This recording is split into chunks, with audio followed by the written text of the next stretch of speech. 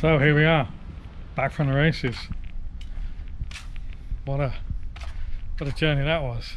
Not just distance wise, but work, time, energy, everything. Amazing, absolutely amazing. So I've had a couple of days taking it a little bit easy. Yesterday, the day before, a bit of tidying up in the workshop, tidied the shed up.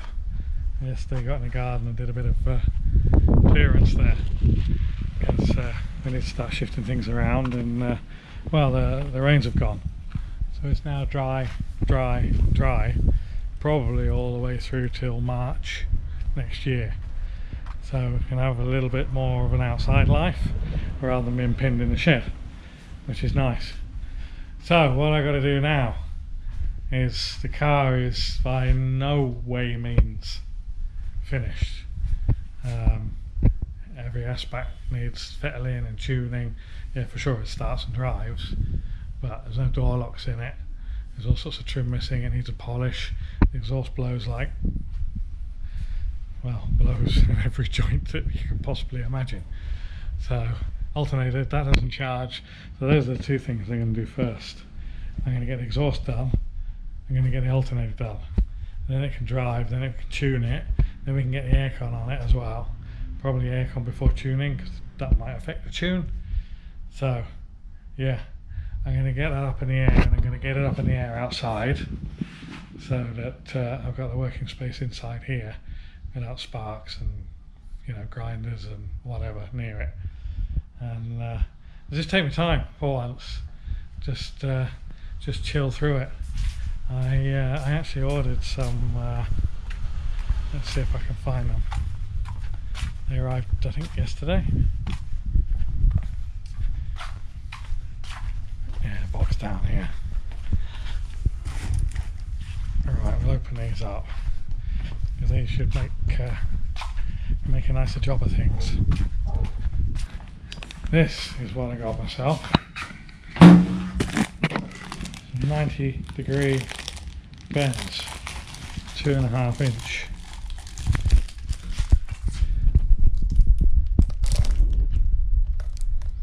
So that should make a neater job, and rather than doing these pie cut and bends, a neater job of getting around corners. It should make it quicker as well. So I can probably still use this slip joint idea to clamp it all together and also weld it, because this sort of gives me a double layer. Like that, slip that on there, double layer it, and I can clamp it up with me hose clamps, and tack it, and then weld it. So it should be a lot nicer. Without further ado, I should get on with it. Cheers. Always hard at taking stuff off. It's a bit second hand now, but never mind. Right, just a little tip here for marking out square tube, not square cuts, rather than being wiggly woggly. You can just put it against the stop, rotate it with a pen.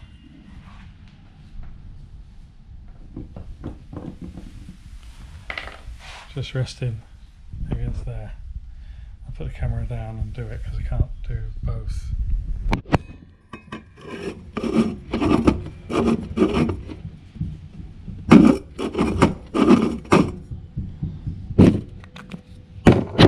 Do you trust me? Yeah. Bit easy, bit simple, but something to put on video in it. It's all watch time. I've got the whole system off now. I think the whole system needs to be redone with a bit more care, a bit more time. So the downpipe that we made is blowing for sure. Feel that lovely carbon in there. You can just about see the interference on the inside of it. So not quite sure what to do. I think that's weld actually popping through. Yeah, it is. So it's hitting on weld. So maybe I need to grind that weld back. It's almost as a sealing there.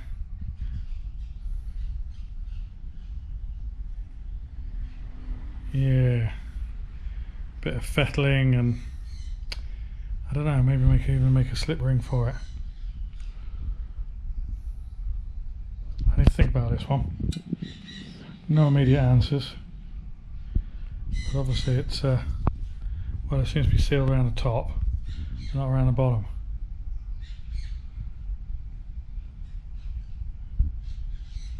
Yeah. Right, let me think about that. I've just stuck it back in there, giving it a good wiggle around, and you can see that the male part of the downpipe, the exhaust manifold, is that sticks into that pipe here. It's hitting on all the welds, so it's never going to seal.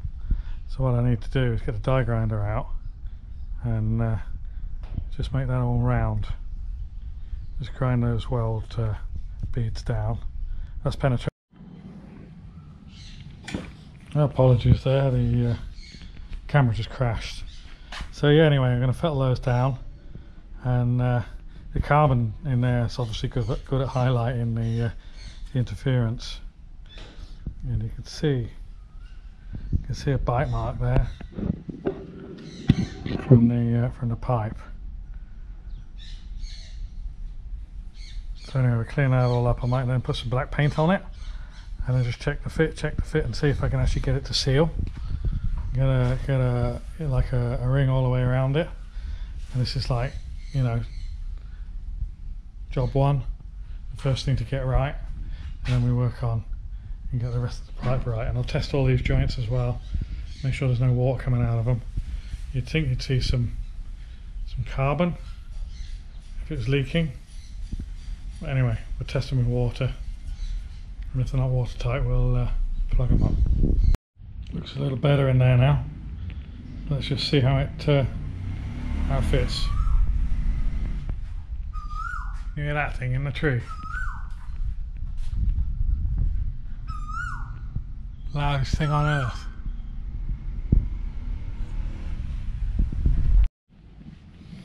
Got a little witness mark here now, which means we're going in the right direction.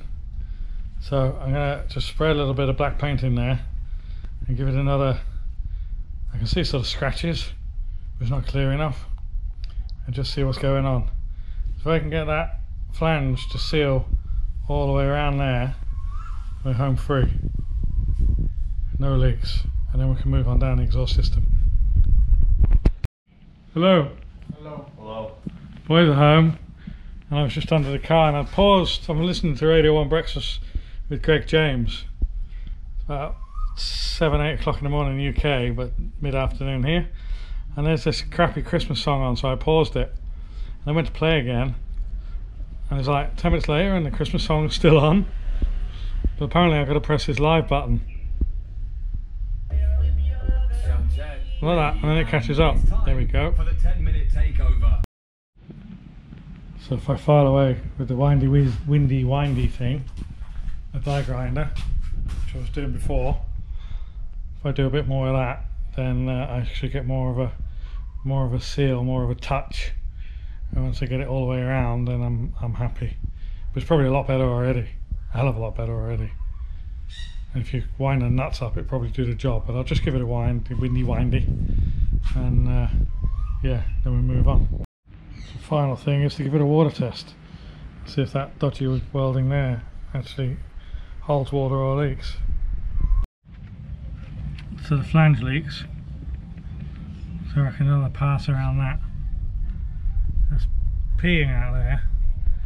That's just yeah. Let's see if I can get enough water in it to fill to check this one here. Insulation tape didn't hold, so let's try it again with this.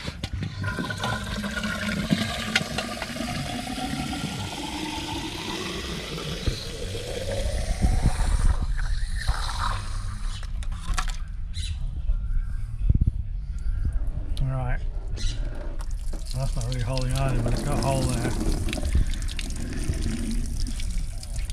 We're not doing very well here, are we? Right, well anyway, not much of a leak. A tiny leak there and maybe a bit of a leak there. So we can attend to that. But that's all going to be welded all the way around there again. And what I think they call it a root pass. This is about the best I can do with this welder. Cut out 3 times doing this. Happy days.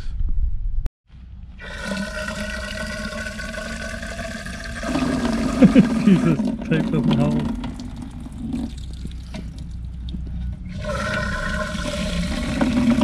That's not good. Leak test part 55.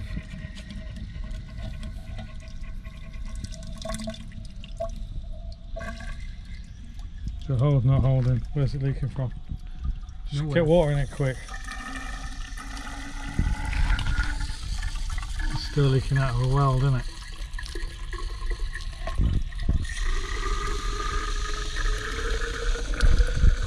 Stop! Give up, that'll do. Right, the downpipe's on there and then the centre pipe.